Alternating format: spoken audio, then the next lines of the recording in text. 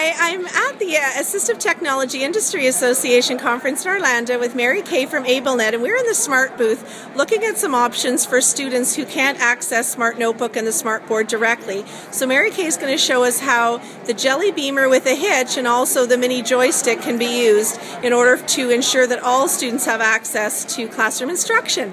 Thanks, Mary Kay. Thank you. This is the Ablenet Hitch computer switch interface, and I have our Jelly Beamer wireless receiver and transmitter plugged into it for the double click. So now, when I hit the switch, it will actually roll the dice. Fantastic. That opens up so much for so many. Yeah. And now I can use the mini joystick to move it around, go down and grab the number, and pick the number that's rolled. That's fantastic. For students who can't access directly, it's a way that they can participate in whole group instruction alongside their same-aged peers. Thanks, Mary Kay. That's wonderful.